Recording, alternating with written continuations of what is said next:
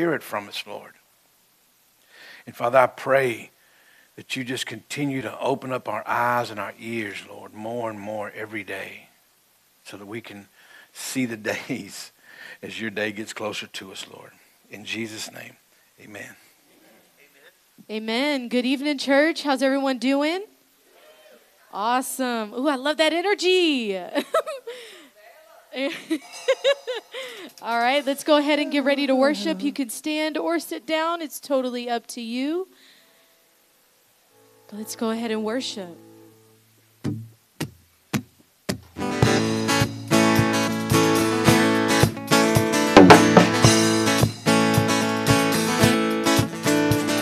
We waited for this day.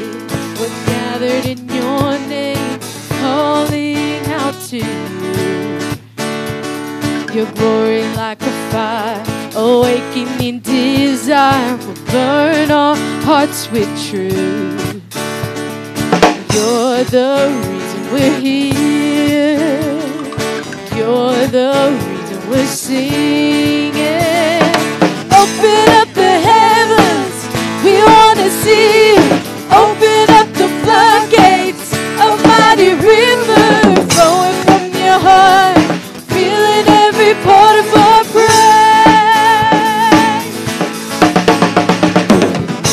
In this place, your glory on our face, looking to the sky. Descending like a cloud, you're standing with us now. Lord, unveil our eyes. You're the reason we're here. You're the reason we're singing. Open up the heavens, we want to see you. Open up the floodgates, a mighty river flowing from your heart, feeling every part of our praise. Open up the heavens, we want to see you. Open up the floodgates, a mighty river flowing from your heart, feeling every part of our praise. Show us, show us your glory. Show us your power. Show us your glory, Lord. Show us your glory.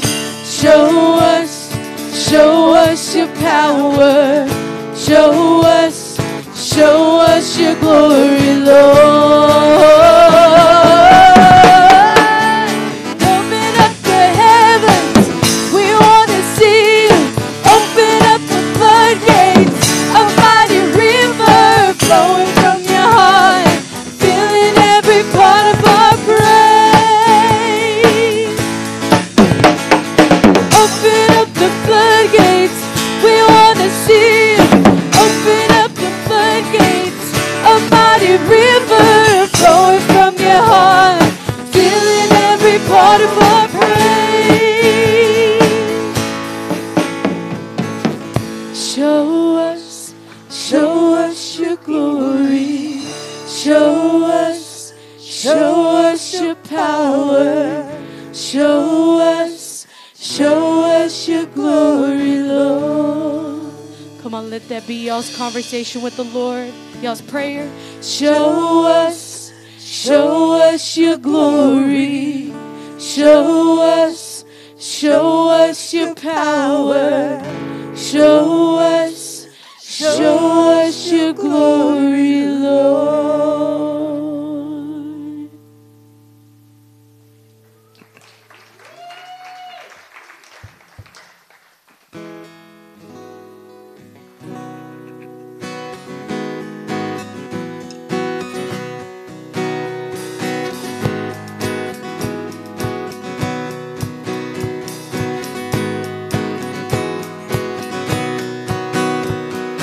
Water you turn into wine.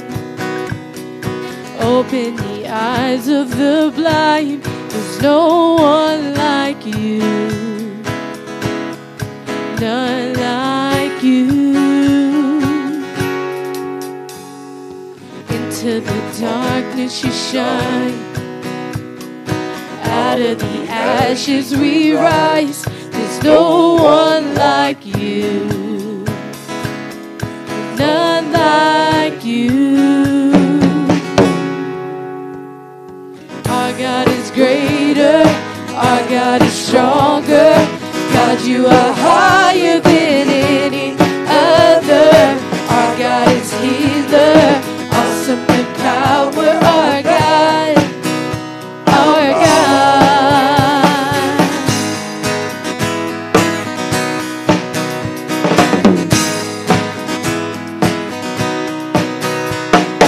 Into the darkness you shine. Out of the ashes we rise. There's no one like you. None like you. Our God is greater. Our God is stronger. God, you are higher than any other. Our God is healer. Awesome in power. Our God.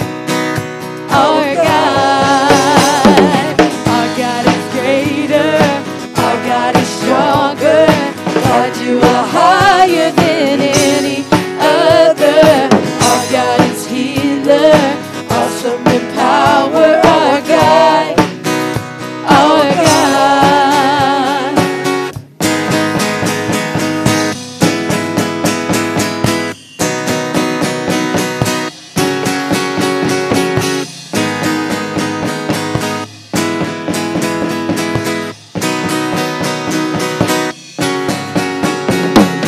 And if our God is for us, then who could ever stop us? And if our God is with us, then what can stand against? And if our God is for us, then who could ever stop us? And if our God is with us, then what can stand against?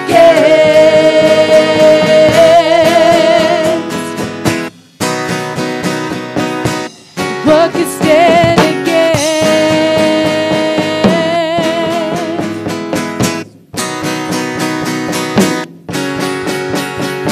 Our God is greater. Our God is stronger. God, you are higher than any other.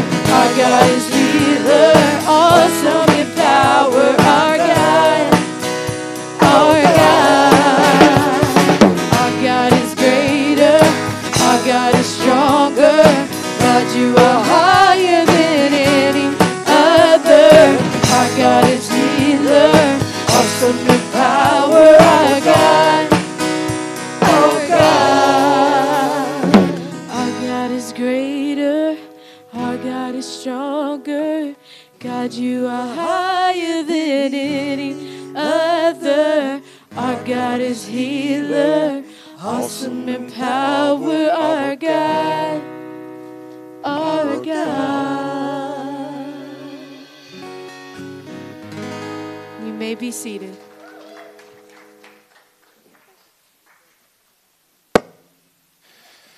Amen. If you got your Bibles, go ahead and turn to 2 Samuel chapter 14. I'm going to kind of pick up where we kind of left off last week. If you remember, Absalom had killed his brother Amnon. After 2 years of waiting to get revenge on his brother for raping his sister. And I think, sometimes when you read the scriptures, that you can try to read into what's not written there for you, And it says that Absalom waited 2 full years before he pulled this maneuver on his brother, this murder, basically, plotting this murder. And some commentators and some old preachers wonder if he was waiting to see if David was going to take care of business, if David was going to discipline his own son when he found out that his one son raped the daughter, one of his princesses, you know. And David didn't do anything. And, you know, and we talked last week that probably David felt handicapped in his ability to discipline his own kids because of the sin he had committed. He didn't feel like he had the right to discipline his own kids in some of the same things that he himself had been guilty of. But at the same time, we can't let what we were guilty of in the past that's now covered by the blood keep us from teaching our kids to do the right things when we know what we did was wrong and the trouble it got us into. We got to teach them. We got to tell them, and David has not done that. And we'll see this snowball. And I tell you that in our day and age, there's a lot of people that don't know how to discipline their kids. Lots of people don't know how to discipline their kids. And it shows big time in this world. And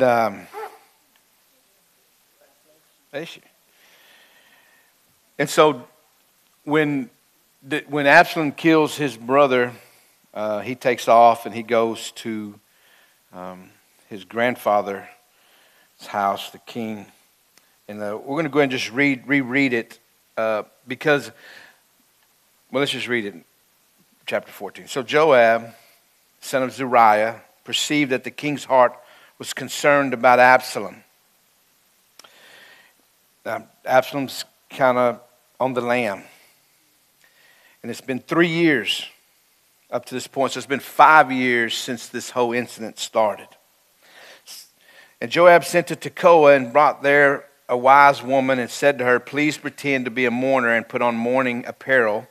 Do not anoint yourself with oil, but act like a woman who has been mourning a long time for the dead. So last week we talked about that. We read all this and how Joab set her up to go to the king to use a story to get the king to snap out of his depression. He's depressed because there's no restoration between him and his son. I have a son that's on the outs with me. I haven't seen him or heard from him in like a year and a half. He lives here in Waco. And it's very difficult. Now, me, I'm trying to find him. I'm trying to get him back in my life. David is allowing Absalom to sit away from him with this guilt and shame. Now, in Psalm 51, we read Psalm 51 where David talks about God's forgiving him and blotting out his sin and washing him as white as snow and not remembering his sin no more. But yet David is somehow incapable of forgiving his son or showing his son this forgiveness to restore him. And Absalom is wanting to come back. And David wants Absalom to come back. And that's why he's depressed. That's why Joab is going to send this woman to him. And so this woman goes and tells her story about her son. Let's just go ahead and read it because it sounds better when you read it. And when the woman of Tekoa spoke to the king, she fell on her face to the ground and prostrated herself and said, help, O king. Then the king said to her, what troubles you? And she answered, indeed, I'm a widow. My husband is dead. Now your maidservant had 2 sons that fought, and the 2 fought with each other in the field, and there was none to part them, but the one struck the other and killed him. And now the whole family has risen up against your maidservant, and they said, deliver him who struck his brother, that we may execute him for the life of his brother whom he killed. And we will destroy the heir also. So they would extinguish my ember that is left and leave to my husband neither name nor remnant on the earth. Then the king said to the woman, go to your house and I will give orders concerning you. And the woman of Tekoa said to the king, my lord or king, let the iniquity be on me and on my father's house, and the king and his throne be guiltless. So the king said, whoever says anything to you, please bring him to me, and he shall not touch you anymore. It's interesting that when David is hearing this story, the way she's presenting it, David could care less about why they fought or who they were. He just wanted to honor and give this woman what she asked for. When in his own struggles with his own son, he's not doing for himself what he could do. And I think sometimes we even do that. We think more about helping somebody else, and we're stuck. We find ourselves stuck. And so she's trying to dig this out of David. And it said, then she said, please let the king remember the Lord your God, and do not permit the avenger of blood to destroy anymore, lest they destroy my son, which was a legal right for them to do, according to the law of Moses. And he said, as the Lord lives, not one hair of your son shall fall to the ground. So he's pardoning this son who murdered his brother. Therefore the woman said, please let your maidservant speak another word to my lord the king. And he said, say on. So the woman said, why then have you schemed such a thing against the people of God? For the king speaks the thing as one who is guilty, in that the king does not bring his banished one home again. So she's turning around and saying, you're the one, king, that's not letting your son come home. Now notice what she says. What she said is very, very, very, very profound. Two things she says. For one, she says, for we will surely die and become like water spilled on the ground, which cannot be gathered up again. There's going to come a point in time where you can't go back and fix something. Fix it while you can fix it. Forgive while you can forgive. Don't wait until later. Because once it's later, it can be too late because you can't get water back from the ground that way. And then she goes on and she says something even more profound. And she said, yet God does not take away a life, but devises means so that his banished ones are not expelled from him. From the foundation of the world, the Lord had a plan to redeem the banished ones. From the beginning of time, God had a plan to restore us who've been banished, a way back to him. That's what the cross is, a way back. The cross is a scheme that God put up and played out and worked out so that we could be back to him again. Now, therefore, I have come to speak of this thing to my lord the king, because the people have made me afraid. And your maidservant said, I will now speak to the king. It may be that the king will perform the request of his maidservant. For the king will hear and deliver his maidservant from the hand of the man who would destroy me and my son together from the inheritance of God. Your maidservant said, the word of my lord the king will now be comforting, for as an angel of God, so is my lord the king in discerning good and evil, and may the Lord your God be with you. Then the king answered and said to the woman, please do not hide anything from me that I ask of you. And the woman said, please let my lord the king speak. So the king said, is the hand of Joab with you in all this? And the woman answered and said, as you live, my lord the king, no one can turn to the right hand or to the left from anything that my lord the king has spoken. For your servant Joab commanded me, and he put all these words in the mouth of your maidservant to bring about this change of affairs.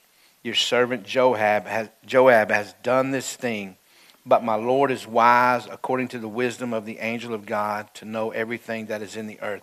It's great that God would allow this scenario to take place, because sometimes you want to speak to somebody about something important in their life that they may be going through.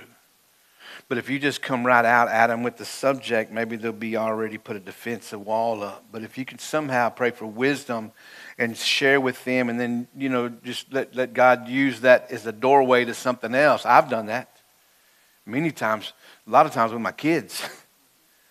I wanted to talk to them about something, but I didn't want to just come right at them. So I kind of went around about to get to them, or told them a story or an example of something. Or even sometimes I use Bible stories to say, did you know this? And then look, this is applying to you where you're at right now. And I think that, it's not being sneaky. It's not being treachery or trickery. You're not doing something evil or wicked to get a positive result. You're just trying to get them to see things differently, from a different perspective. And I think that's wisdom, and that's wise. And God even shows us. I mean, it worked when Nathan went to David the first time, and it's working right now. And it says,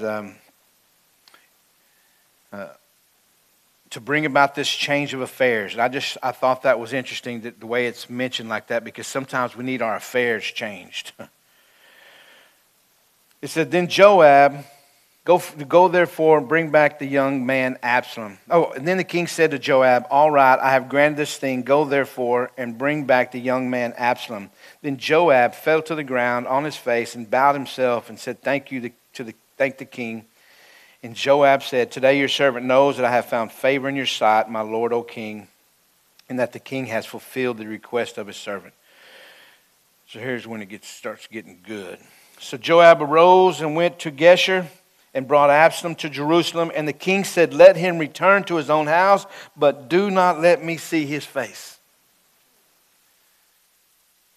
Man, he stopped short of finishing. When I mentioned this last week, when Jesus gives us the story of the prodigal son, the father in that story was God. In that story, it was God. And the prodigal son was the nation of Israel. And yet, when anybody from the nation of Israel, one person runs to the Lord runs to them. But sometimes earthly fathers stop and turn their backs on their sons or on situations. And what's going to happen is it's going to turn around. When Nathan the prophet told David when he sinned, he said, the sword will never depart from your family. David is going to play a part in bringing that sword into his family. That's what kind of blows me away. Could David had allowed the sword to come a different way to his family, or did David have to be a part? And because the way he's going to treat Absalom, he's basically going to become a part, because what he's going to do to Absalom is going to make Absalom mad, and we're going to see that here shortly, where he starts to usurp people away from David. And it's going to be very difficult for David, especially when Absalom is killed. And it says, but do not let him see my face. So Absalom returned to his own house, but did not see the king's face. Now in all Israel, there was no one who was praised as much as Absalom for his good looks. From the sole of his foot to the crown of his head, there was no blemish in him. Sound like somebody I know. I used to know until he lost that side tooth.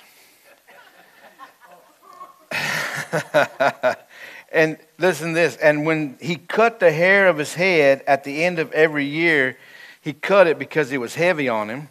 And when he cut it, he weighed the hair of his head, and in 200 shekels according to the king's standard, about 6 pounds. 6 pounds a year. And he cut it off, and apparently he goes, I wonder how much that weighs. And weighed it. When Solomon becomes the king, he gets men that almost probably look like Absalom, because he gets these tall, big, muscular guys with long black hair. They all kind of look the same. They're all the same size. He has gold chips and flakes sprinkled in their hair so that it glistens when they're carrying him. It'll glisten and they'll look shiny, and they stay nice and fit and oiled up. And probably because he wanted to he probably recognized his brother's beauty and said, I'm going to make my brother's beauty one of my carriers. Because they all look like Absalom, it seemed like. And the funny thing is, when you're a warrior, you do not want to have long hair. You do not want to get into a hand-to-hand fight with somebody with long hair. Ask any woman that's ever gotten in a fight. There has not been one woman fight where hair was not pulled, unless she was bald or had Dorothy Hamill hair. Now, I don't know how gangster you are, but my wife is gangster. When my wife was a young girl, she was jumped, and they pulled her hair, and she said, why do them girls fight and just pull hair? She said, I couldn't comb my head for 2 weeks after that. We were just talking about that yesterday. I'm sorry, baby. Embarrassing.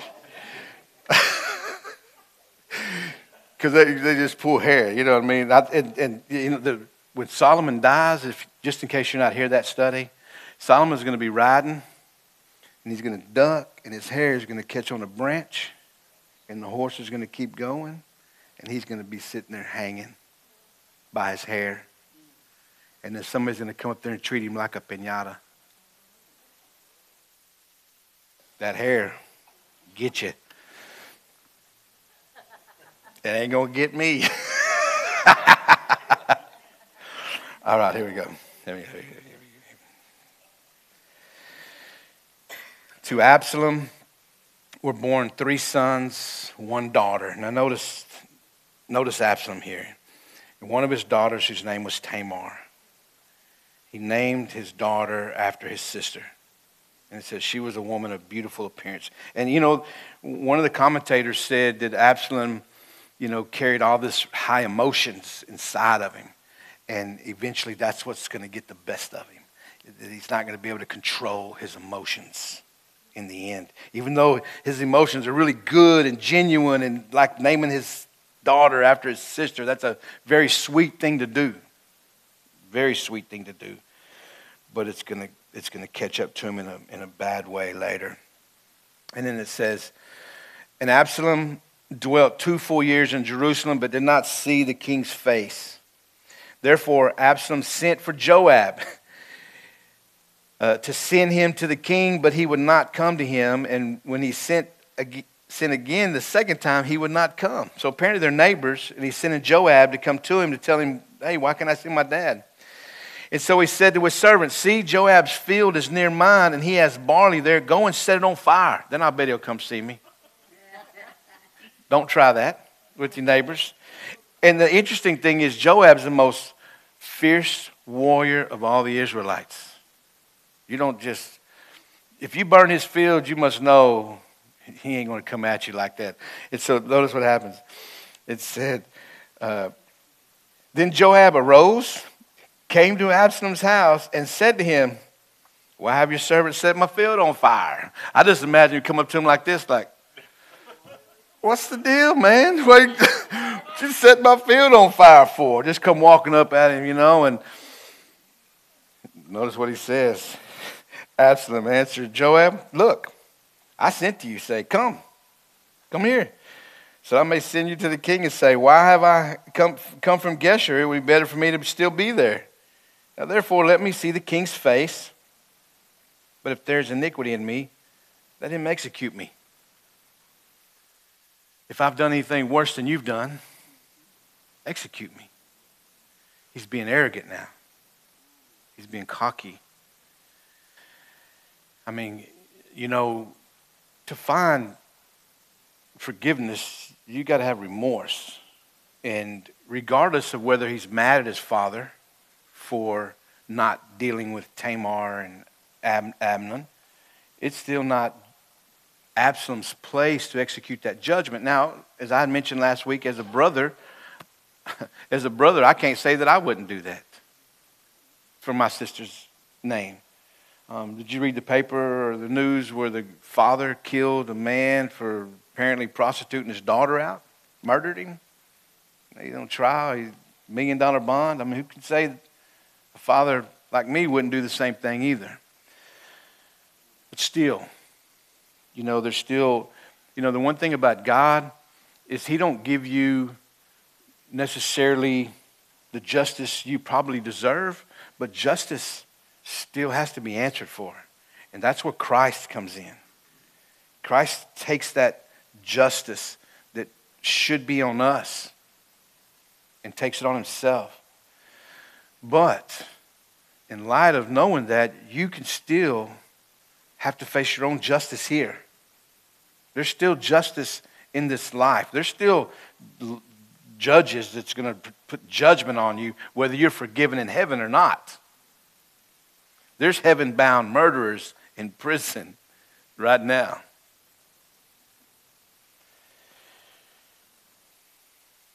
Absalom's not. He's mad. He's upset, and I don't know that that's going to be an excuse, but he's going to use it as an excuse. And let me tell you something: the devil will always reinforce your excuse in your thinking. He will always reinforce that inside your head. So Joab went to the king and told him.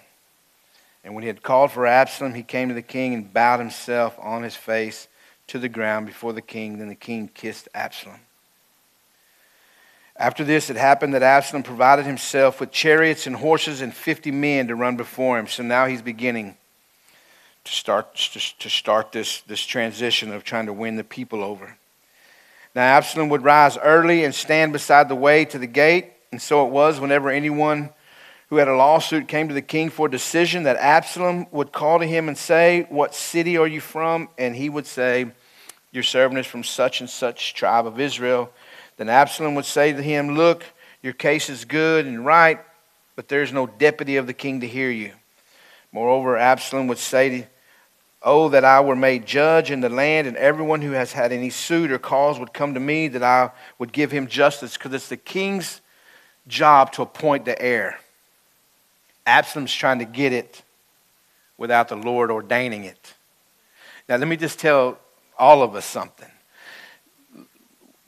We all have appointed places in this life. And when we try to go to places that we're not appointed to and you try to force yourself to those positions, it's not going to be comfortable for you. It's not going to be easy. I will tell you this. The only thing that I did to put myself in this position was I prayed. I showed up every day. And I did the right thing that I was supposed to do each day. Went to work, did my thing, and it just happened. It put me here. A lot of people try to put themselves there. They try to force something on themselves, especially in the kingdom. And in the kingdom, it's got to be God to call you and to do it. When I got saved, I felt Him tell me that I'm going to be a Christian the rest of my life. I'm going to be a pursuer and a proclaimer, is what He told me. Next May, it'll be 30 years. Man. That's a good, ain't it, Mama? She's really happy I'm saved. But 30 years, listen, 30 years, man, and it's gotten way better. Gooder and gooder, you know? And there's no forcing it. There's no, I had lunch with Eric, and I was telling Eric, I said, you know, the good thing about when God puts you there, there's no fear of getting moved out. There's no worry of being taken over. There's no worry of losing it. You just know that it's God that did it, because there ain't no way I did it, you know. And Absalom's trying to make it happen. And here's the deal. He's going to be successful until God takes him out. Because watch. It says, and so it was, when anyone came near to bow down to him, so he's getting them to bow down to him, that he would put out his hand, take him, and he'd kiss him. In this manner, Absalom acted toward all Israel who came to the king for judgment. So Absalom stole the hearts of the men of Israel. Listen, that's where I want to stop for a minute, because to steal somebody's heart, you have to have the ability to deceive them. Now, you know, I was looking on the internet and looking at that quote, and people use that like, "Oh, she stole my heart." Well, you know, you got to give it away. Nobody can take your heart. You steal your heart. But it's interesting that they would use that phrase that the scriptures would use that phrase in a negative connotation. This is the negative sense. And so I started thinking about all the scriptures that talk about being careful about the words of people and how they speak and how they say to you and how they can win you with their words. Now, let me tell you something. Politicians are really good. These people, they master the language. They master the language. They master. Look, even I think about the words that I use when I'm talking to somebody. Apparently not all the time. Sorry, babe. But most of the time I think about the words that I'm saying, and I try to be very careful with words that I say, because words are very powerful. And here, now I urge you, brethren, note those who cause divisions and offenses, contrary to the doctrine which you have learned, and avoid them.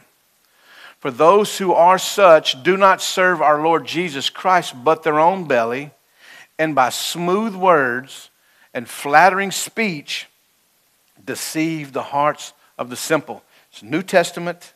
It's a New Testament warning. for New Testament Christians, which we are, that we have to be careful about the words we listen to, who's saying them, the context of which they're saying them, and why they're saying them. I mean, are they just, because you know and I know that they'll tell us what we want to hear. No new taxes. Remember that? No new taxes. I remember that years ago. No new taxes. Let me tell you something. There ain't nothing that's not taxed. And they're finding new things to tax. Your tax coming and going and sitting still. I guarantee if you think about it, we can't trust none of them. Their words are worthless, especially if they're not pointing us to truth. Smooth words, flattering speech, deceive the hearts of the simple. 2 Peter chapter 2, but there were also false prophets among the people, even as there will be false teachers among you, who will secretly bring in destructive heresies, even denying the Lord who bought them, and bring on themselves swift destruction, and many will follow their destructive ways, because of whom the way of truth will be blasphemed. By covetousness, they will exploit you with deceptive words. Deceptive words. For a long time their judgment has not been idle, and their destruction does not slumber. Philippians. But I trust in the Lord Jesus to send Timothy to you shortly, that I also may be encouraged when I know your state, for I have no one like-minded. Paul is saying there's nobody like him except Timothy that he knows of right now, who will sincerely care for your state. For all seek their own, not the things which are of Christ Jesus. He just says they're all out there. I bet there's a lot of them that are still out there. Brethren, following my example, note those who so walk, as you have us for a pattern. For many walk, of whom I have told you often, and now tell you even weeping, that they are the enemies of the cross of Christ, whose end is destruction, whose God is their belly, whose glory is in their shame, who set their mind on earthly things. And of course, for our citizenship is in heaven, for which we also eagerly wait. If anyone teaches otherwise and does not consent to wholesome words, even the words of our Lord Jesus, I guarantee you there's not any philosophy, any saying that anybody can say that we cannot find a scripture to either add to it or to cause it to be a lie. No matter what anybody says, there's scriptures to go towards whatever. Answer any question, any ideas, any thoughts, any philosophies. There's a scripture for every occasion. Everything. That God didn't leave a word from us that we don't need, that he didn't write down. And then it says this, useless wranglings. Just a lot of chitter chatter, just a lot of talking. Of corrupt minds and destitute of the truth, who suppose that godliness is a mean of gains. Now this I say, lest anyone should deceive you with persuasive words.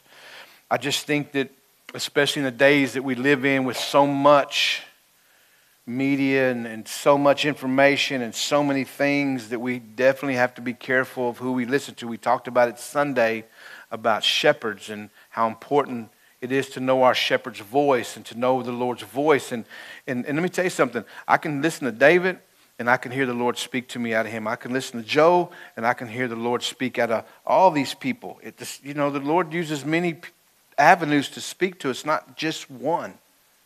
And when you talk, my spirit will say, right on, or whoa, I don't know about that. Because a couple of things that I've said that didn't jive with you, you came to me with it, I explained it, we were good with it. Because you have just as much responsibility to pay attention to my words as I do saying them. I got responsibility for saying them, but you have responsibility for listening to them. and knowing whether or not God's speaking through me. We live in dangerous times, and we want to. We're it's funny because the world is looking for somebody to come in and lead them. Just come in and take control of this thing and put it all together and put us all on the same page and lead us out of here. And let me tell you something. He's coming. He's coming, but he ain't going to be nice in the end. And that we just want to make sure that we hear it just like a dog. Like I told you, my dogs, they can hear your voice. They recognize your voice. They don't recognize your face. They recognize your voice. That's for sure. Let's go ahead and pray. Thank God for the rain. Lord, I pray you teach us to learn your voice, Lord. Father, that we recognize the persuasive words of the enemy, the divisive words and deceitful words of the enemy, that we would recognize the enemy's voice, Lord. But we would definitely recognize your voice, Lord. If we learn your voice, we would definitely recognize the wrong one. And Father, I pray for those who are not sure which voice they're listening to. And Lord, I pray you open up our hearts and our ears to the truth, Lord, to the truth. Lord, I pray for my Trey. I pray wherever he's at, Lord God, that you're loving him, you're protecting him, you're watching over him, my son, and both my boys, Lord. I thank you, Lord, that you have our kids in your hands and you love them way more than we do. And Father, we just pray your hedge of protection around all of them. In Jesus' name, amen. God bless you.